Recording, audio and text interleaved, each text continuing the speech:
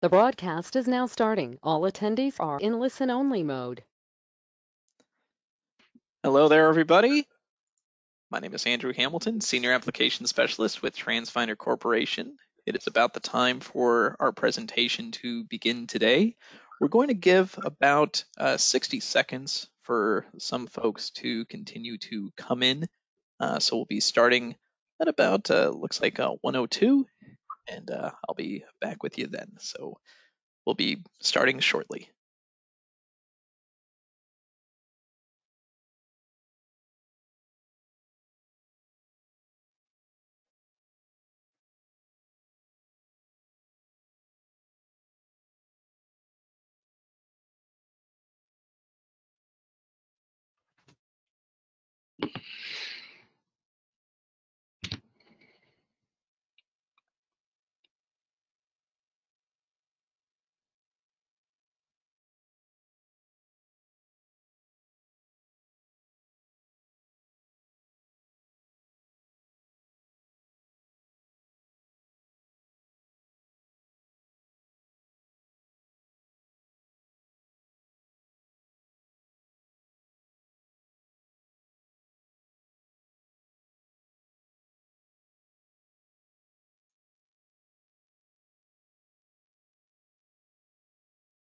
Hello, everyone.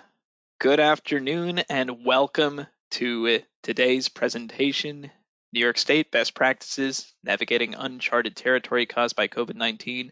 This is the third part of our ongoing webinar series, Transfinder presenting in partnership with NYAPT. My name is Andrew Hamilton. As I've said before, I am the application specialist, senior application specialist with Transfinder Corporation, and I'm going to be in our go-to webinar control panel here, keeping an eye on our questions section. Now, you may be able to hear us out there, but we're not able to hear you, so please use the questions section of the go-to webinar control panel to communicate any questions you have for our panelists as we continue on with today. And we'll see about responding to your questions, and we'll also keep an eye on that section there so we can bring it up to our panelists just in case the general discussion does not address what you have to ask. So I want to say welcome to everybody there. I'm going to turn it over at this point. We'll start off with a few words from the president and CEO of Transfinder Corporation, Tony Civitella. Hello, everyone. Good afternoon. The rainy weather here in Albany, New York, but I think based on what's going on, it's okay. We could handle the rain. It's not snow, though, right? I think some of you guys probably still seen some snow in throughout New York State. But again, welcome to everyone. We're excited to really keep communicating with each other about what's going on, and this is really uncharted territory. No one asked for this, and I know we're all stepping up to the plate. We're excited to be here, the third one. And so thank you, Andy, for recognizing our third NYAPT webinar as part of our best practices series. Today we're going to have some great panelists. Really, at this point, we're talking about what's next, what happens. We've been all living this new normal for several weeks, and all the school buildings have been closed. So now we're talking about what happens at this point. What's the next thing here? So what will happen when a lot of these schools come back on reopening? Of course, we know a lot of our clients have been really busy on really going above and beyond in their communities of delivering food. Some of you actually bringing homework to kids' school, their house, even Wi-Fi. And even I love the parades that I've been doing. A lot of our clients are asking us for helping them on doing these parades to make sure they wave at these the kids. And some of our clients are even putting posters and really lawn signs to recognize the seniors, which really cool things. But again, we're now shifting. All our eyes are now at this point are toward reopening schools, right? This is a big thing about what's going to happen. How about social distancing on the bus, in the classroom? I've been hearing this nonstop the past couple of weeks. We know about how we have to disinfect the buses and all these things. How about making sure these sick kids are really don't come into school? We always talked about that, saying, hey, my kid would come home, my wife and I say, oh, he's sick. Oh, maybe other kids are sick. Well, maybe that's not okay anymore. Or even kids that, people at work saying, Bob next to you is sick and sneezing, and you feel bad saying, Bob, I'm just not come home and not to come to work. Well, they're afraid to burn some time off. Well, maybe that's a good thing. Maybe not at this point say, hey, stay home, and really you're gonna have to use some personal time because we don't all want to get sick, and maybe that awkward moment goes away. I don't know, maybe, right? But a lot going on. A lot of decisions have not been made yet. So, we're working through this. And this is what I love about this industry, that, we don't have to have the answer right now. And we all recognize that we're working hard to get an answer. And maybe we don't have it available for everyone. And it's okay. I've heard Rick DeRico say many times, we're flying this plane while we're building it. So it's kind of cool. And I know Dave, and again, thank you, Dave, for partnering with us with Transfinder to make sure we work with you guys and getting these messages out. It's exciting. We got great panelists here today, and I'm going to be talking about a lot of different things here in the industry. But again, I'm extremely honored that we're part of this, and I'm always so impressed on a daily basis on what everyone's doing in this industry. I'm excited, of course. These best practices are important. Again, we're reinventing what's best practice. I feel like what we talked about 6 weeks ago, it's already old, and it's already, it doesn't even apply anymore. So now we're already thinking about the next thing. So I love about what we're doing with these webinars, and I want to keep encouraging everyone just to keep pushing. And I know you guys are all stepped up and become the leaders where you guys should be, and we knew you were going to be. So I'm excited. I do want to do some little reminder. We do have a Stop Finder communication. It's a free product that we're offering to all of our clients and all non-clients of ours. It's if you want to get more information about this, send an email to free.stopfinder@transfinder.com, and I'm sure we'll talk more about it. It's a communication tool. This is the right time to start communicating with parents. Again, we're offering this as a free tool for our clients and really non-clients either. So that way you can streamline your communication. It's important that now you communicate up-to-date information. Again, everything we talked about 6 weeks ago, not all of it is actually relevant anymore, and it's important. So just want to make sure you're aware of that. And we're excited, but enough of me. We got to just really get moving. Got a lot to cover. And again, Dave, thank you again for partnering with us. We're excited. And here you go, Dave. Let's have a great webinar like we always do. And by the way, one last thing, questions, please send some questions. We're all going to be checking this out. I might pop in and out and say, hey, there's a good one come through from someplace. So we have a good number of attendees from the state of New York, which I'm always proud of. So thank you. And here you go, Dave. Tony, thank you. As always, thank you for providing this platform for us to do this. This is the third webinar that NYAPT has been involved in, and we've had great turnout and significant amount of discussion back and forth. So thank you very much, much appreciated. Today we have a great panel assembled. As Tony has said, we're moving on to the next step, right? We're talking about what's it take to resume our operations. So today we've asked some folks to join us. Bill Harvey from Honeoye Falls, Lima School District. Bill's the Transportation Director and also the Director of Security and Safety. So he brings a lot to the table in terms of the security and safety piece as well too, which is huge. We've asked Robert Reichenbach, President of the New York State Bus Distributors Association, to join us. Robert's got some insights on certainly on Long Island, because that's where he resides in terms of, he's right in the mix of it down there, as well as, the bus distributor side of the world.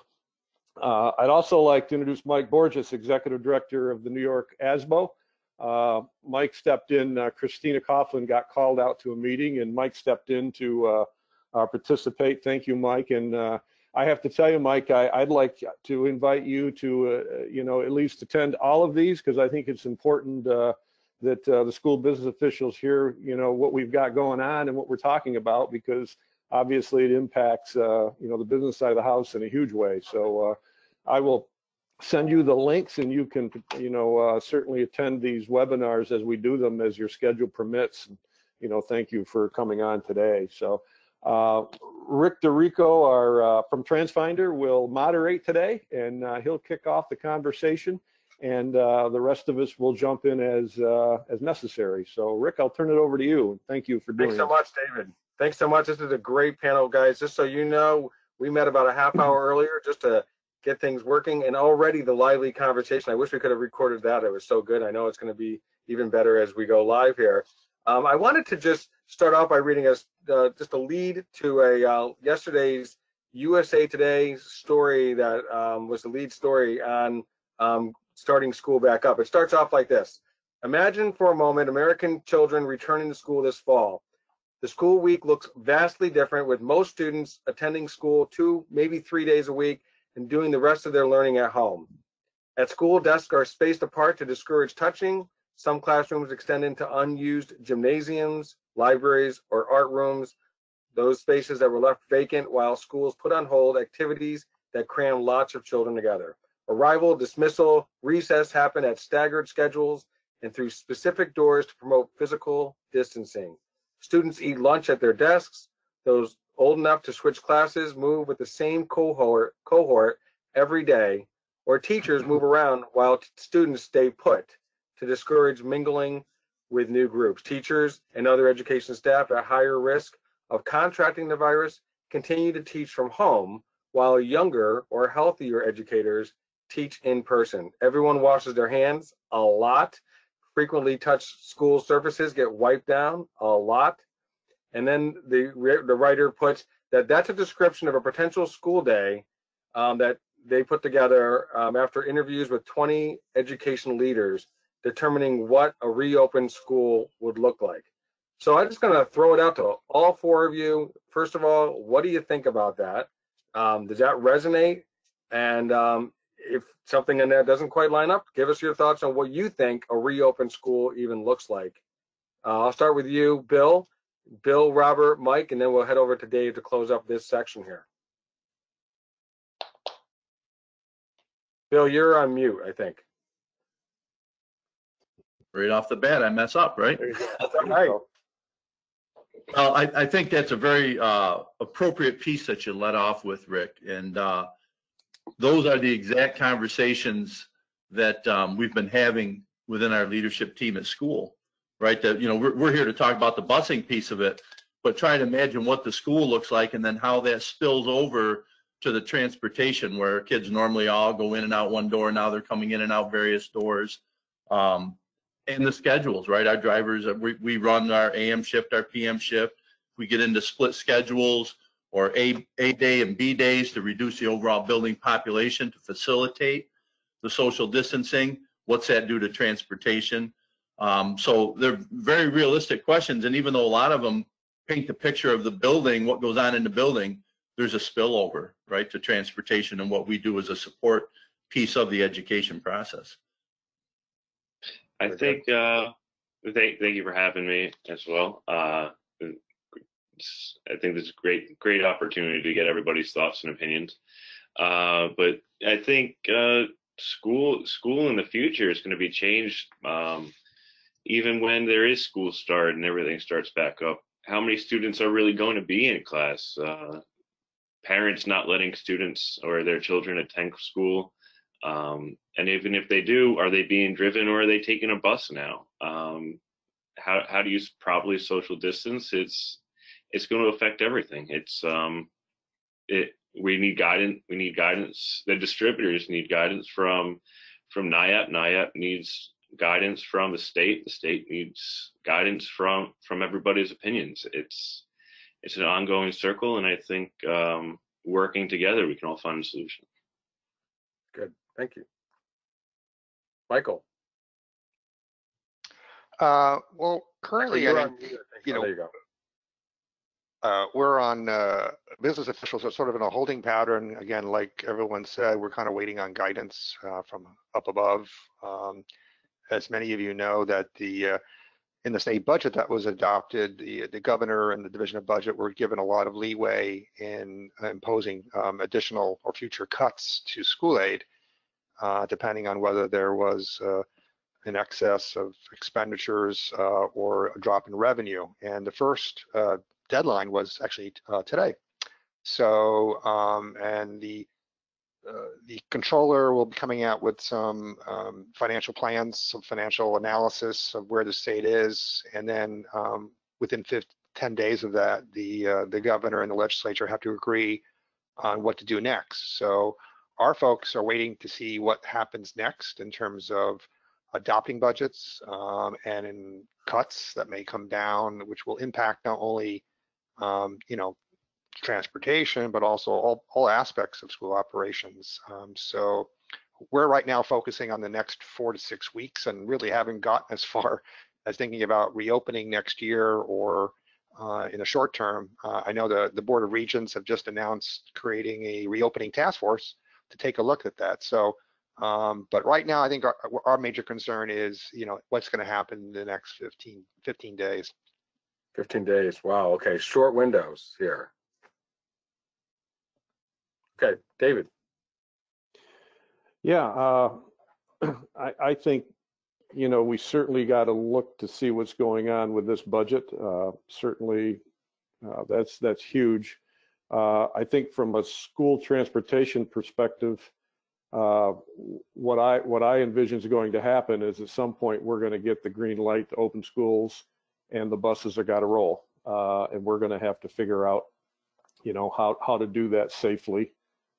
Complying with any state regulations that happen to come could be developed, and of course, CDC guidelines and all those kinds of things. And it's such a unique problem. It's, we've never been here before, and I think the sooner we start talking about this and developing, our thoughts and putting our thoughts on paper and presenting it to superintendents, boards, business officials, so they can pick it apart. And, we always come up with better plans when we all work together. And that's why, this panel is a perfect example of that, a lot of different perspectives. I think we have to look at this long term and figure out, if they pull the trigger tomorrow and we go back to school June 1st or July 1st or September 1st, how does it look on a school bus? And we think a lot about how are we going to address kids as they come in the front door of the school? But the front door of the school really is going to be the school bus in this scenario, because kids are going to get on school buses and we're going to deal with the same issues on a school bus as you're going to deal with in a school. So we've got to come up with a plan and to keep them safe, keep our drivers safe, and continue doing what we do. Do you think that school is going to, anyone can jump in on this, that school is going to open before the end of the actual school year? Do you think that there's a possibility the doors will actually open before summer? We don't think that's likely to happen. The governor has been talking about regional reopenings based on certain facts, hospitalizations, infection rates, et cetera. And he has tied business reopenings to school reopenings. He says repeatedly that you can't really open businesses without reopening schools, particularly, workers who have children, school-age children. So, but the logistics of reopening schools would entail having cleaning plans, disinfectant plans, social distancing plans. He said that in various different press conferences.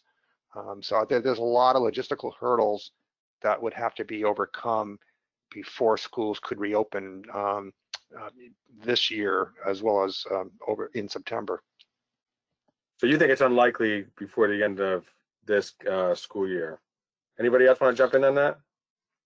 Yeah, I'll jump in, Rick. I think it's unlikely across the state. I think regionally, and that's what Michael hit on, is that there's possibilities that regionally maybe some schools might be able to open based on the circumstances within their area. I know the governor's talked multiple times about the North Country and the rate of infection up there. So we're definitely, if we did open, I couldn't see us opening in our area in Central New York, Western New York, until at least into June. And then you get into the fact that is that worthwhile, or is a benefit worth the gain, right? So is that worth the risk really of infection and things like that? So I actually think summer school might be at risk, and we may even only see partial opening with summer school programs. A lot of the students that attend extended school year programs, based on their needs and their individual circumstances, it might be critically important. Maybe the priority would be more important with some of those students. So I wouldn't be surprised to see our summer program only be partial. Okay. Bill, I want to piggyback on something. You wrote us a note to your staff. Was it, I don't know, was it today or yesterday? Today, this morning. This morning. And if you don't mind, I'm going to just go through real quickly because there's some good stuff here, and then I want everybody to jump in on it. There's a lot of points, but you can tell that you've been thinking about this a lot, and I'm sure you represent a lot of other people in your position that are noodling this stuff and what reopening looks like. So you wrote, it's a titled Resuming Operations, School Transportation Considerations, and you wrote, and on the news this morning, I heard that the governor has charged the New York State Education Department with to commission a New York Forward Reopening Advisory Board, a task force focused on what it takes to get schools to open and how. And then you talked about, I need my own task force, which I want to ask you guys about that idea of creating your own task force. You said, I've been trudging through this alone. I've assembled my own top 10 list of talking points. And I believe the next step is to develop 2 buckets, one filled with what we know now and what we can do, and the other filled with tasks based on speculation. And as Tony mentioned in the introduction, you know, some of the things that were 4 or 5 weeks ago, those things have already changed. This is not something we should be doing alone. I have a great and very smart team around me, and we should be tackling this together. You already mentioned that, all of you had mentioned the importance of all of us working together on this. So here's a quick rip of your top 10. Number 1, staff safety and operational guideline changes need to be ensured. Staffing and HR issues, does everybody come back? Student safety and operational changes. PPE and other issues surrounding that. How to use supply chain, cleaning, disinfecting processes. That's been a big issue in many stories and webinars we've been involved with. School site traffic changes, school loading and unloading, bus capacity, school schedules, and possible temperature scanning and other Department of Health recommendations and guidelines. So that's just a quick top 10 list you put together. So I'm sure you probably could have put together a lot more than that. I want to jump first on the idea of a task force. You know, we obviously have a statewide task force, but is there maybe some value in every school district coming up with their own task force, getting guidance from the state, getting guidance from NYAPT and others, and then kind of coming up with a plan that may be revisited, you know, that may be vetoed, but it may, some aspects of it will still go into effect. Anybody can jump in on that. Yeah, well, there are 2 task forces. Oh, go ahead. Sorry. Go ahead, Mike. I just wanted to clarify. There's 2 task forces. One is the governor created his reopening task force. I think it's based on regions, and then but there's no K-12 representation on those task forces created by the governor.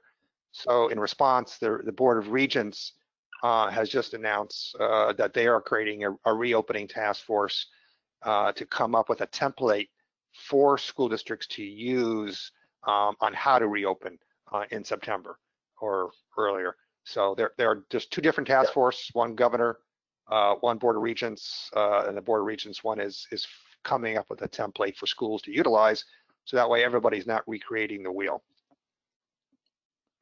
Yeah, good point. I think it's important that we, you know, when you think of a task force, really it's a leadership group, but and it's our, you know, the varying sizes of operations have varying degrees of resource. A larger district would have multiple layers of maybe mid-management within the transportation department. In our department, you know, we have a smaller operation where we have a dispatcher and a head driver and a driver trainer, 19 people. So, and then possibly bringing in a couple of bus drivers, monitors, maybe a mechanic, keeping in mind that there will be protocol and operational changes that we need to deploy to maintain student safety, to assure parents that we're maintaining a safe, secure, and disinfected environment for their kids every day.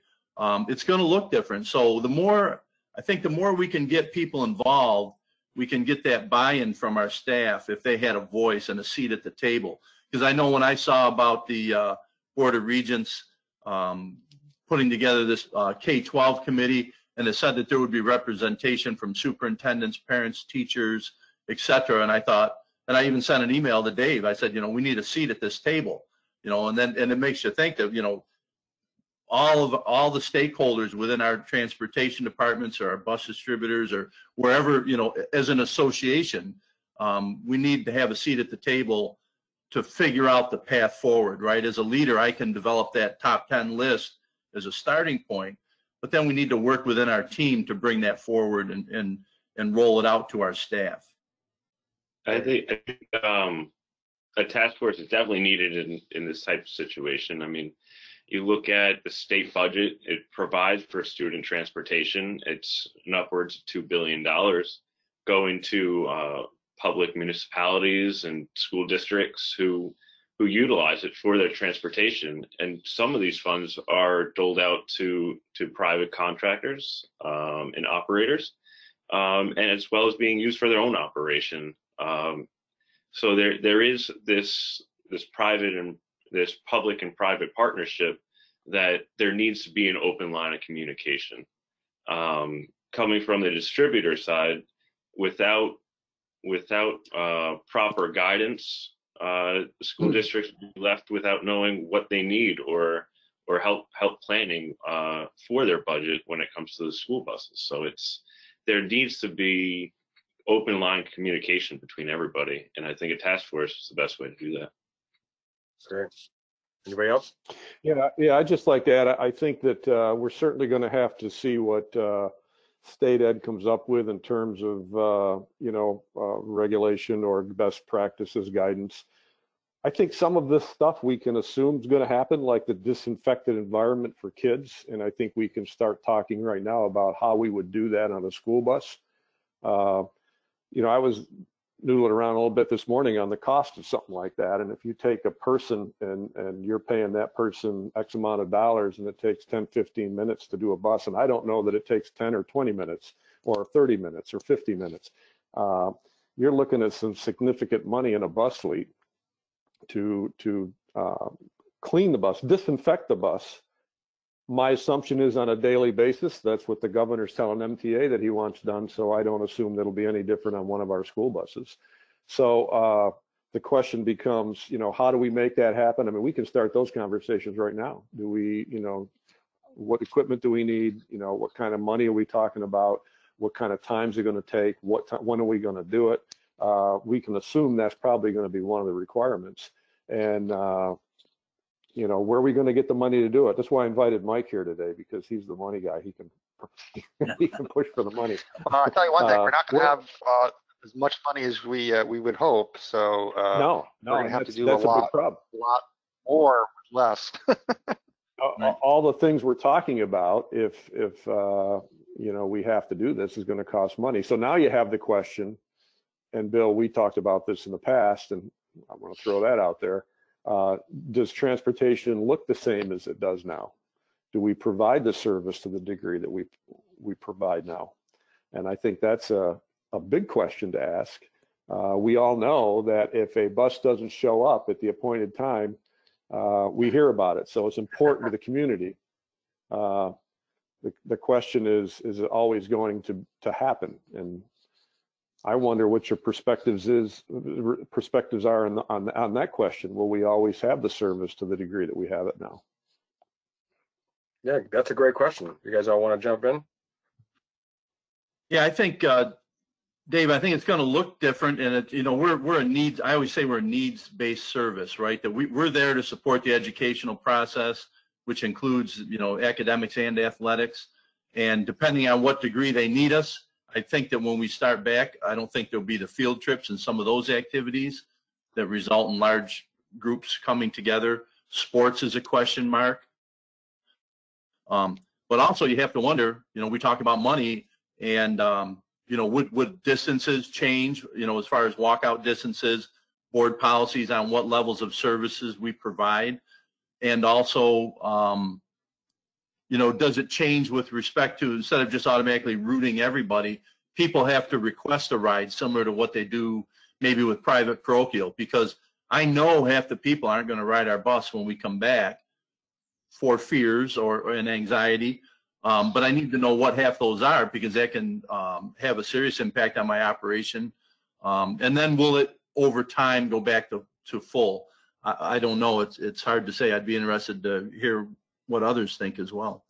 I think the school bus is a very underrated product. I mean, the general public, it's not something that they think about every single day. They give it that it's a given that every single day a bus is going to show up and pick their students up and drop them off. It doesn't work like that. There needs to be organization from transportation directors, members of NYAPT, from business officials to make sure that these buses can be purchased and they can roll out when they need to be rolled out. The distributors are there to provide the services for the districts, and I think it's going to take time to make sure that everybody is on the same page. The parents are going to realize without proper organization that the bus isn't going to show up every day. I want to go through some questions. We do have a list of our own questions. I'm sorry. Did someone have something? Yeah, I just kind of wanted to add on to that, and I'll say that I'm speaking from experience with our department, but I know this goes for transportation departments all over New York State and the United States. But we enjoy a very high level of confidence and trust with our parents, our customers, right? And I think that, Rick, when you read my list, the top things on the list were staff safety and how do we do that, and then student safety and the disinfecting and cleaning. Those are all in the top part of the bucket. And Dave mentioned some of these things we know we're going to have to do, and we can start working on them now. I question, are we going to clean a bus daily after each run, in between AM and PM shifts? I'm envisioning there'll be cleaning in between shifts. And I had a phone conference this morning with, yesterday, with a supplier of our cleaning products that we use. And I learned a lot about how much education we need to deliver to our staff. I can't just buy a new product and give it to our drivers and say, here, clean the bus. They need to know how to use it, how to properly apply it, and then all the training that goes on, we'll have to have somebody else do the actual disinfecting. So right now, those are things we need to do, and we're going to work on doing the training now before we ever come back together. So I think doing that level of work and training and cleaning and disinfecting and protecting ourselves and our students, I think that's how transportation stays alive, is earning the trust and the faith of our parents. And I think there's been, with the high demand of cleaning supplies, districts and individuals have been forced to purchase brands that they're not familiar with, and they don't research all the way. And it's very important that with this, no matter what product a district or an individual may use to clean a bus, you have to follow the CDC guidelines. You have to make sure you're cleaning properly. And from our experience as the distributors, we don't recommend using bleach on the seats or on seat belts. Many of you may know it will deteriorate seat belts. It will deteriorate seating. So using direct bleach is not recommended.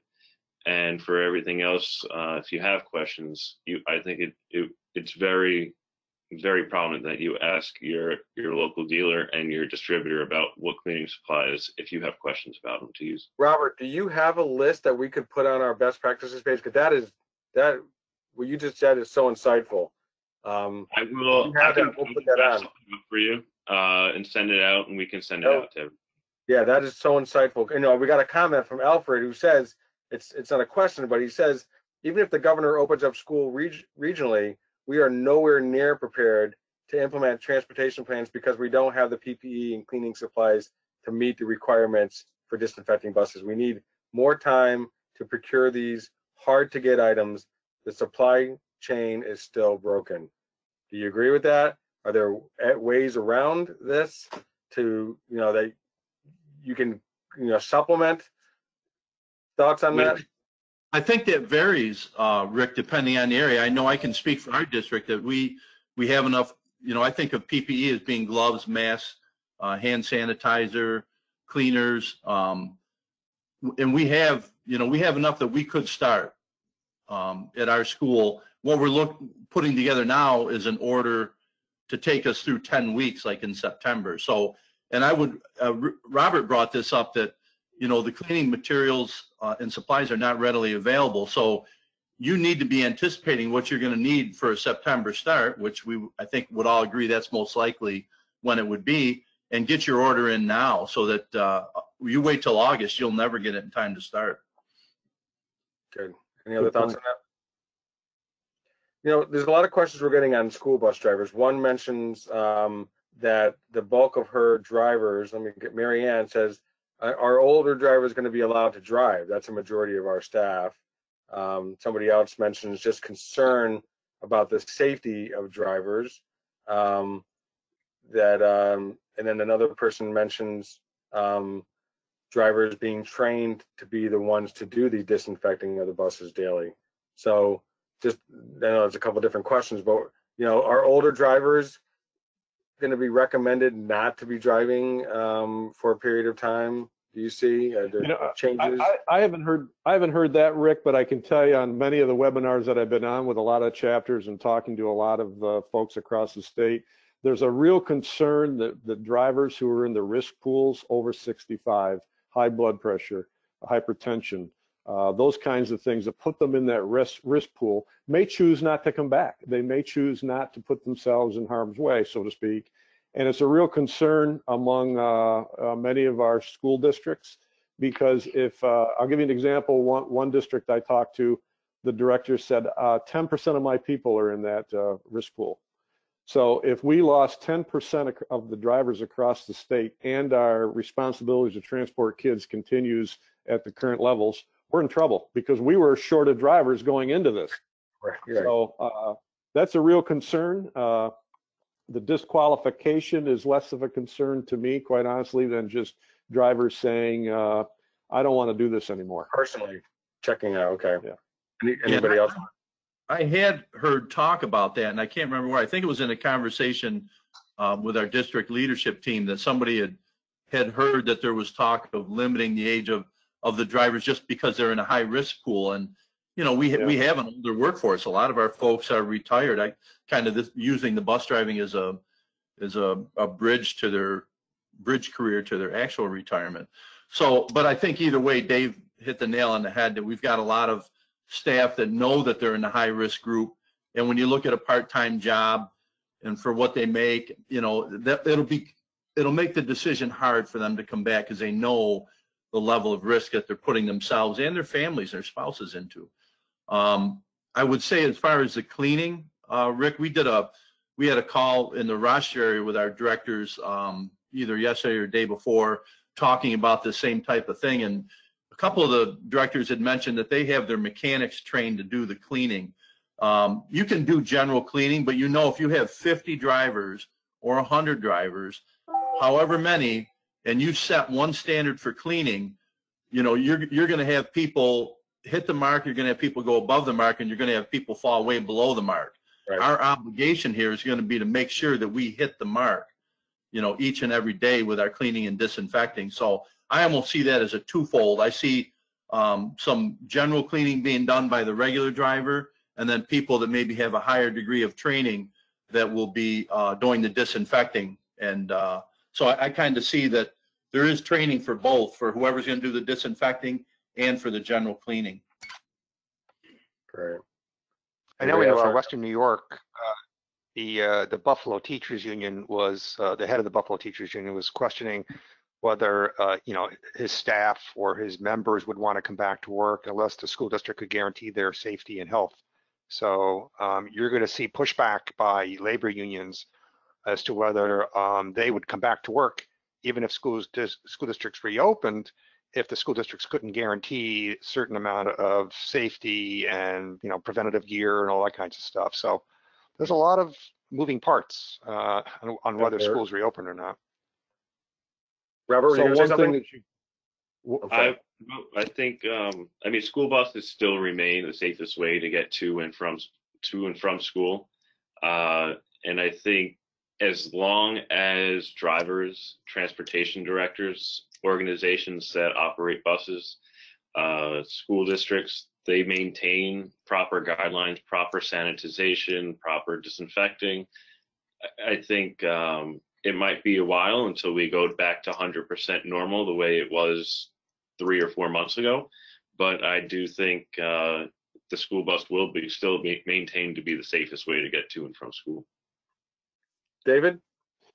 I was just going to add that to Mike's point and Robert's, I guess, I think we have to assure our drivers that we're doing everything we can to make the environment safe.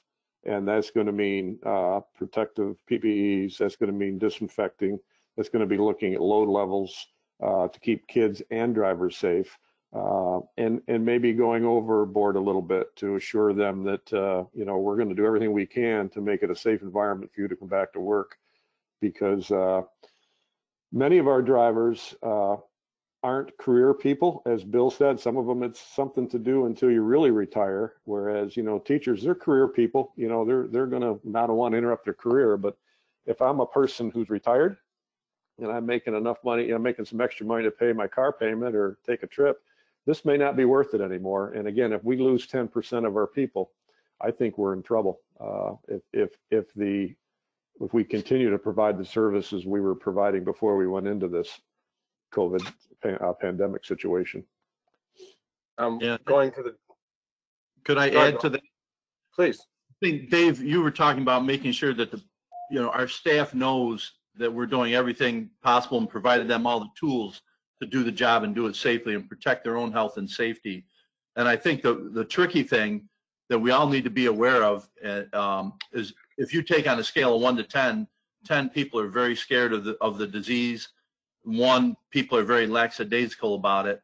When we bring our staff in, we're really going to have to look at how they interact, whether they even come in the driver's room, because you're going to have somebody who's a 10 on the scale and somebody else who's a 2 or a 3, and that's going to end up in your office because the 10's going to come in and say, I can't work here because that guy's not wearing his mask. I haven't seen him wash his hands all day. So there's an HR piece of it, and that's where the confidence comes in the protocols and the training. Right.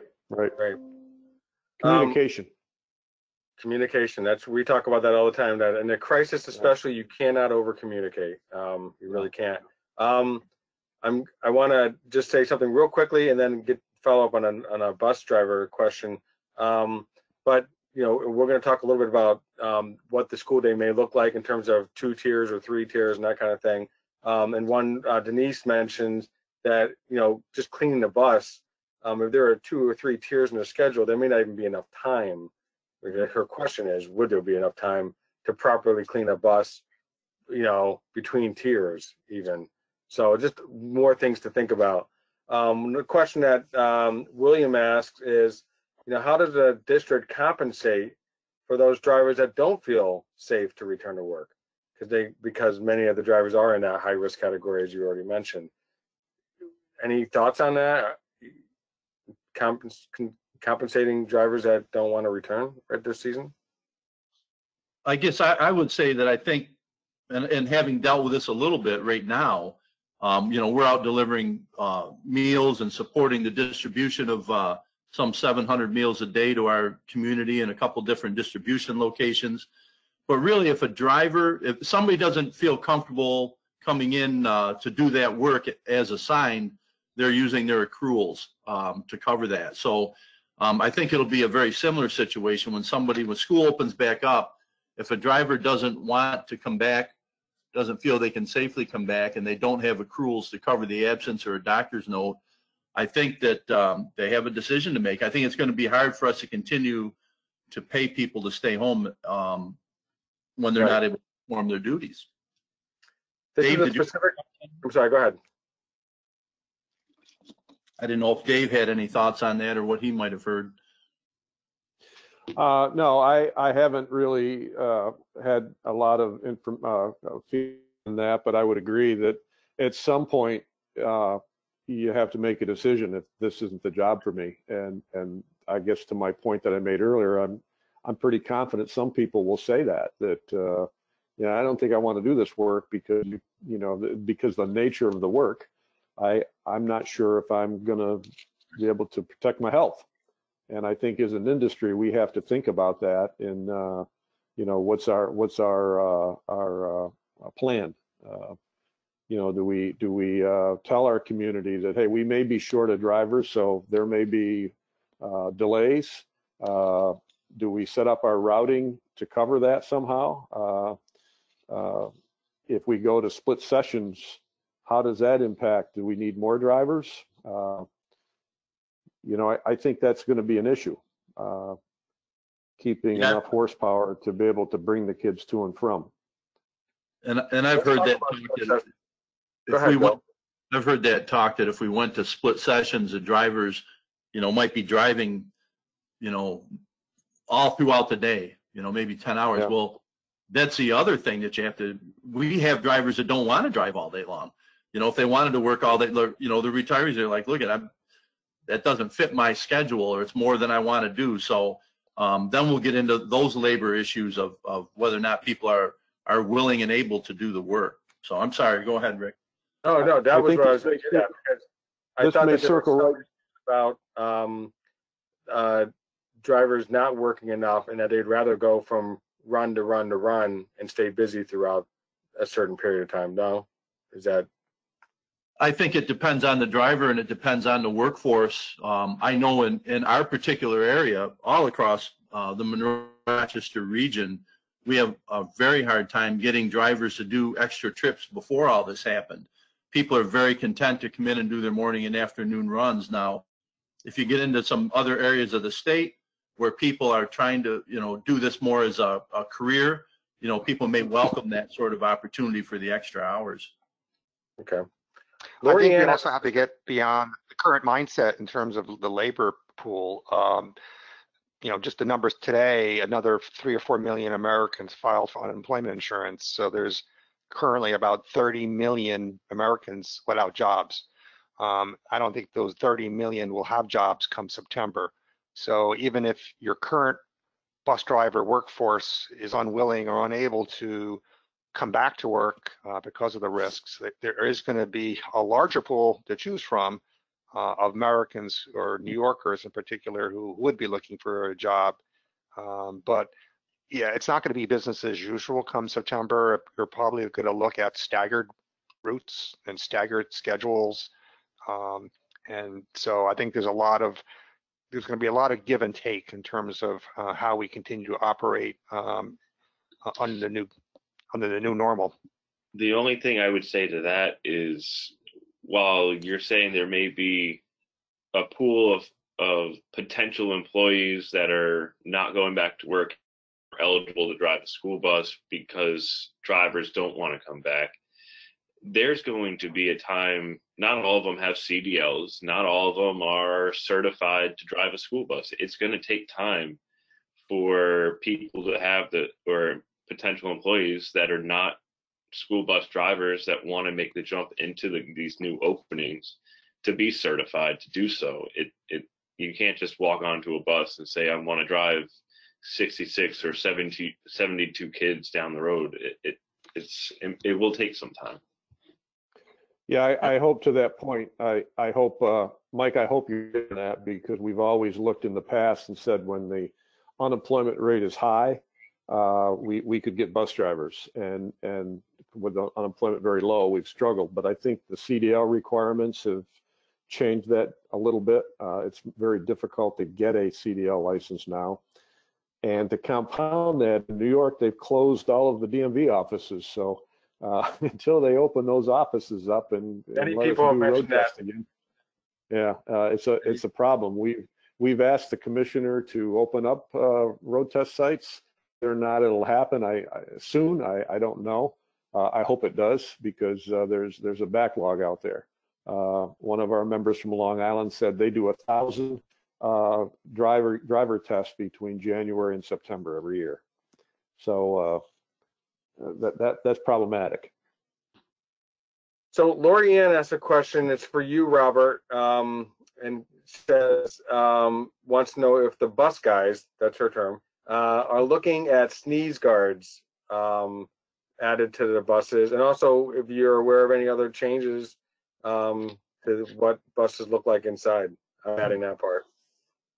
So there, I think we've mentioned this earlier that there are talks about it. The potential is there,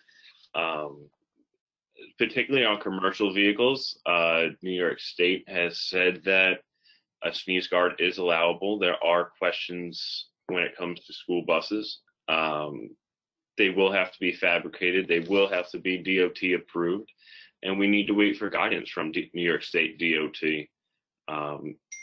Parts will have to be fabricated, and we're happy to work with DOT, NYAPT, the school districts, any outside vendors that have questions. But when it comes to actual sneeze guards being put in, you'd have to contact your local distributor and get their opinion about what the best way to go about inserting one is, especially with DOT pending approval. Here's a comment from Paul. It's not a question, but if you want to jump in. Bill, Could I add? Yeah, just to add on that, Robert, I think one of the things that somebody mentioned, I don't know if Dave mentioned it but I think air turnover, one of my concerns, and because of the driver shortage, I drive bus a lot, but it's amazing how stagnant the air gets inside a bus. And when you think about health and safety, and especially given the pandemic, I think it's time that we figure out a way, and that we have to go back to manufacturers with that. But how can we get an air changeover on a bus at intervals more similar to a classroom setting? I know in classrooms we can electronically adjust the airflows in our building, so we're changing over the air in a room so many times in an hour. So that's just something to think about, that the airflow on a bus and getting cabin air changed out. Every manufacturer, every school bus, each manufacturer builds their bus slightly different. Some have fans, some have vents, some have many buses, particularly in New York City, they all have air conditioning in the city. So that is an option that is available. But like I said earlier, if you talk to your local distributor, they would definitely be able to point out the best ways to improve circulation, improve vent and airflow for you, if that is a question you may have about your bus. Yeah, good, thank you. Jim mentioned something I just want to throw out there, and then I want to read something from Paul. Jim mentions that districts should contact their insurance company, risk management reps, or BOCES health and safety reps for help with cleaning, disinfecting protocols. That makes sense? Everyone agree with that? Yep. There might be a resource there. And then Paul says, I remember, and this is really for Robert, but anyone else can jump in. I remember once hearing that buses were designed not to be conducive to bacteria, germs, etc. The CRES handrails, for example, and the material that the seats are made with, we're not going to kill every germ. This is Paul speaking. We're not going to kill every germ on the bus. I hope we don't go off the deep end with the disinfecting plans. The cell phones that the students carry on the bus probably have more bacteria than the bus itself. In fact, my wife is a very big, I don't know if I can say germaphobe, but she's an RN, and we have what they call, it's called soap phone soap, I guess. It looks like a tanning bed for my cell phone. And you pop it in for 10 minutes and then it kills the germs. And now every time, every day we put it in there. So any thoughts on that? Going off the deep end, is it part of it is just appearances as well? That was just letting people. The more the time goes on, the more students you have in the bus is just naturally going to attract dust and sand and dirt. It's not to say the bus is unusable. It's going to have natural wear. There are methods to clean. CDC has given out disinfecting and sanitizing suggestions. There are materials out there. If you don't feel comfortable doing a hand scrub of a vehicle, there are other technologies out there that are available, such as static cleaning, where you do cover 99.9% of a surface as opposed to a soap and rag. So there are technologies out there available to clean effectively. Yep. And I guess to add on that, Robert, I would say that if we were all really honest with ourselves, we would admit that this is an area where we could improve anyway. I have some drivers that, again, I sub-drive. I'll get on a bus and it smells clean, it feels clean.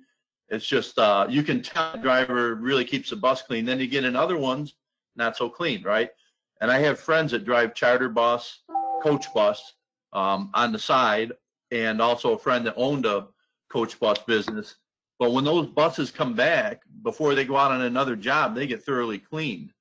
And that's something that we've never done, and it's kind of on my hit list over the past year anyway, to tighten up that part of our operation. And I think this is a good opportunity to do so.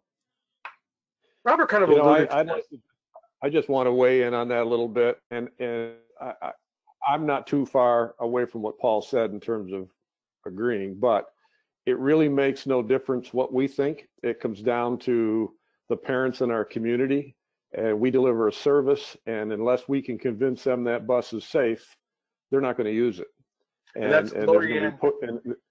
there's going to be pushback. It's similar to the seatbelt argument. You know, we for years opposed seatbelts on school buses, and now our communities, the people we serve, are saying, we don't want to hear that. We want seat belts on school buses, 3-point belts on buses. And I think it's the same analogy here, that it's going to come down to our communities saying, what does the safe bus look like? Is it disinfected? Is it clean? Can I put my kids on it and trust that you get them to school safely and healthy? And I think that's the bottom line. Lori Ann, she said, you know, parents just want to know that we are doing things to safeguard our students. So, David, this is a question for you, but anyone else can jump in as well. You know, what this is from Joseph. What do you see our role of transporting students evolving to or changing to? And I'm going to add a little caveat to this. I think Robert kind of alluded to this. Is this a new temporary normal that will eventually go back to the way things were in a year or two, or are things, you know, forever changed in some form, or, you know, maybe so? But basically, where do you see the role of transporting students evolving to? And that's for you first, David, but then anybody else who wants to jump on. Well, I think we have to look at this in the short and the long term. The short term is, you know, we have to do some things to get kids back to school. Kids do better in school if they have a bus ride to school. That's a fact. We all know that. There's facts to support that. Kids who don't have a school bus ride to school tend not to show up. So I would hope we're always going to be there. Plus the fact the bus ride's the safest way to get to and from school. So I think we've got to preserve this industry. And short run, we've got to, you know, address the fears of the coronavirus, clean up our buses, protect our drivers, you know, respond to the concerns out there, all within, you know, the money we have to spend, which is going to be a big problem, obviously. But long term, I see us coming out of this better. I mean, I would tell you that in my 30-something years of doing this, anytime we run into a situation where we've been challenged, the industry has come out better than when it went in, and I think we'll do the same here. There's no question about it. We'll find ways to give a better service than when we started. That's awesome. Well, look, we're quickly running out of time. I'm going to ask all of you. I'm going to go Michael, Robert, Bill, and then David, and I'm going to ask Tony to come back on at the end to give a short takeaway. When people leave here, going back to work, maybe going back to see a you know, superintendent or a leader or a parent or whatever, what's the one thing that you'd want them to take away from the conversation we just had? And again, I'll start with Michael. Well, I think everybody's doing a fabulous job under the circumstances. You know, we're under extraordinary, you know, pressure and stress, and I think people are rising to the occasion and helping out in any way they can. And it's really gratifying to see how the school districts and the BOCES are coming together and serving their students, serving their staffs and their communities. And it's really heartwarming to see that kind of activity and that kind of outreach being done during these difficult times. So it's gratifying to be part of the school business community and school districts in general. Great, thank you, Robert. I'm sorry, you're talking to me, right, Robert? Yeah, one. Okay. Take a takeaway. So, from the distributor aspect, we're not the experts in school reopenings. What we're here for is to be in partner with NYAPT and to be the trusted advisors when it comes to the procurement of new school buses for parts or for service to keep your fleet up and running. That's what we're here for. We're here to support you. And every district has handled coronavirus differently. Every distributor and every dealer has handled it differently. But we all have the same interest, is that as long as there's an open line of communication between all parties that are involved into reopening school, the startup will be a lot easier. And I think that's what the end goal is for everyone, is to have a seamless reopening as opposed to being 1 day or 2 days in and chaos is arising.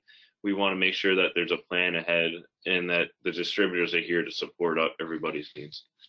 That's great. Thank you, Robert. Bill. Well, I start by quoting my superintendent of schools. He always says, stay calm and work the problem. And work the problem is what we're doing. And you think back to the beginning of this hour when Tony, in his opening remarks, said that we're in a very different place today than we were 6 weeks ago. 6 weeks ago, I think a lot of us were overwhelmed. We didn't know. It was just a very unsettled feeling. Then we began to do what we do, and now we're beginning to look down the road to get ready to go back to what we really do, and that's move students. So I would encourage you, Rick read off like my 10 top 10 hit list discussion points, but create your own. And if you can begin to put them in buckets, that this is something I can work on now. I can go buy masks. I can train my people on cleaner. So do that. And then the stuff that's unknown, you can work on that. But the object is to get the unknowns over into the bucket of knowns and then check them off the list. So stay calm. Great. That's great. I like that. I think we need to hear that. Stay calm. Mm-hmm. And David. Yep. I will say what I said on the very first one. School transportation people figure out these problems, and we come out up the other side better than we went in, and I'm confident we'll do that. We've proven that this year with, delivering food and keeping operations running and dealing with all the issues that have come up. When we're called upon to open schools and run school buses, we'll do it. I'm confident of that, but I think we need to work together, partner with all of our, industry and figure this out. And we will. I'm very confident of that. So as Bill says, stay calm. We'll be good. Keep that laser focus. That's it. Tony, takeaway? Guys, I'll tell you, I want to just reemphasize a lot of things you've all said. This industry are made up of people that are problem solvers. That's what you guys do. You solve problems. And yeah, you've had this was a sucker punch to everybody, of course. We know this. And but you guys solved the problems. I just want to give you guys a lot of credit to think about things, and you are staying calm. The majority of people we talk to, they're calm, and they're some of them are looking for directions, and some are given directions. It's really just two buckets, and it's okay. Doesn't matter which bucket you're in. We know that the leaders stand out. They didn't just wake up one morning and say, I'm going to be the leader today. You happen to be that person, and it's okay. We need both types. But I'm going to just give you one little story, because I love stories. My family moved here from Italy when I was a little kid, and we lived on a farm. And I always talked about this story because, we'd had family members come from the north. And by the way, that's the north where they had major problems, of course, in Italy. They would come to the south. I remember my mom would actually talk about the story that, my second cousin would come. They would really well dressed. We were on a farm. We were dressed to be in a farm. And so I remember my mom would always talk about this, that my second cousins would actually show up and, and my mom would tell their moms, like, the kid's going to get dirty. You probably should not get such nice clothes for them. Change of clothes. Like, my mom is Josephine. Her name is, she would say, Josephine, you have no idea how fortunate your son and your daughter is that they live on a farm. They're getting this earth stuff. They're getting this stuff, and it's healthy for them. Again, I'll never think about what that means. Sometimes, obviously this is a completely different story, but sometimes we do need some, these germs. Going to Chuck E. Cheese, are you kidding me? Of course, we all like, oh my gosh, but we grew up with this stuff. And so I wonder, there's going to be some studies in 20 years from now that these kids are going to be super clean. Does that mean we're going to have different situation, right? Again, we can't just make one thing change everything. One person had a shoe bomber. Now I take off my shoes all the time, right? I think you guys are leaders. You know what to do about it, right? And I challenge you guys, don't make the new norm become forever. This is going to be short term. This is going to be short term, right? And obviously, you guys, you paid like $90 for 3 years. And by the way, my MX covers it. I now have the TSA approved. I don't take off my shoes. So $90 using my MX, which then it comes out to be $0. I don't have to take off my shoes. So therefore, it actually cost me nothing. So clearly, that shoe thing, TSA approved is the way to do it. And that's how you do it. So guys, I don't want you to panic. You're not panicking. It's short term. But meanwhile, you guys are problem solving. I personally have faith in you guys. You can solve these problems. I know it. So thank you so much, guys. Thank you very much, Tony.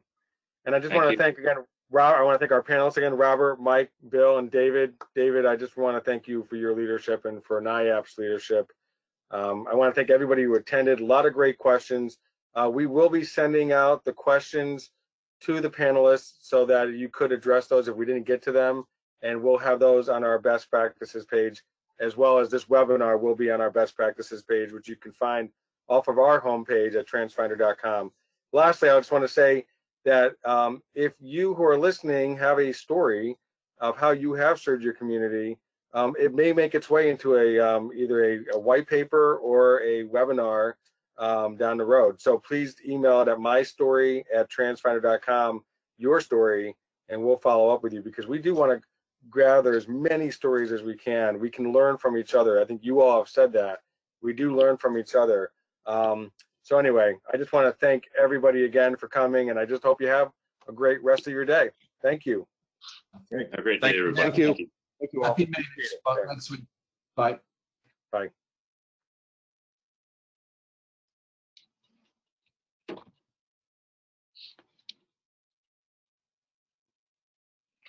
Take care, Dave.